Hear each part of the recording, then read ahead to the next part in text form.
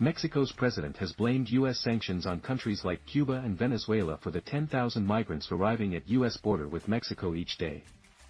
At a press conference on Monday, October 2, Andrés Manuel Lopez Obrador drew a direct parallel to U.S. immigration policy in Latin America and the influx of migrants currently being reported, News.com has confirmed.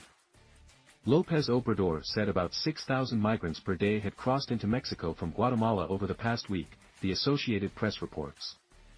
That's why we're going to keep insisting on addressing the root causes of migration, the origins, go deep, stop politicking, thinking rights are above ideology, that sanctions cannot be maintained, blockades, and that the poorest countries have to be helped, Lopez Obrador said, according to The Hill.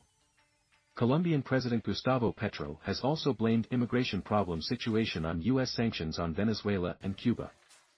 The U.S. has sanctioned both countries in response to what it believes to be suppression of democracy, which Lopez Obrador has asserted has more to do with ideological differences, rather than to uphold human rights.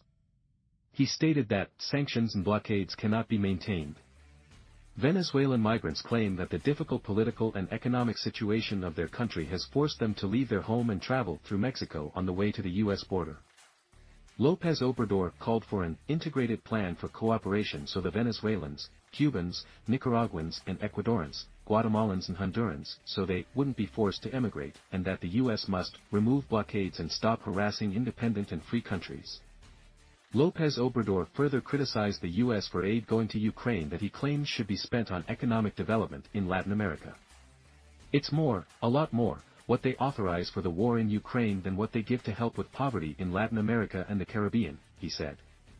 While Mexico has previously condemned the Russian invasion of Ukraine, they have adopted a policy of neutrality when it comes to the conflict and continue to source COVID-19 vaccines from both Russia and Cuba, according to the Associated Press.